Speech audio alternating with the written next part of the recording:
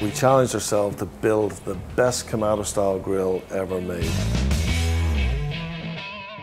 We wanted to use the best materials, the absolute best suppliers in the world, the best technology and the best science that we could find. I'm probably most excited about the innovation inside the grill and the opportunity to work with a young company here in Massachusetts called the SloRoller.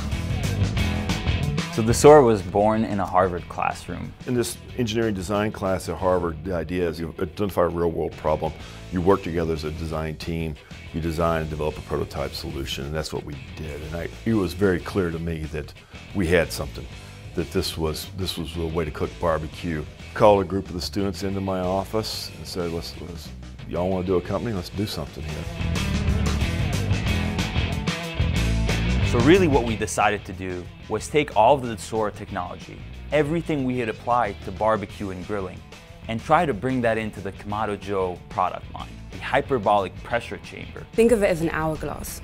It's a shape that can give you the optimal airflow and heat distribution to cook great food. Airflow comes up through the shape, and then you start getting these smoke spirals at the top where your food is. Cyclones or like whirlwinds of air that bombard your food with smoky flavor and great taste. This shape concentrates heat in the narrow neck at the middle and then distributes it evenly at the top.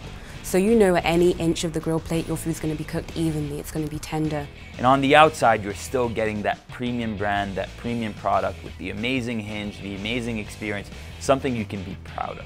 It's really exciting for our team to continuously innovate and bring the best, most remarkable grills to market. Nobody makes a grill quite like Kamado Joe.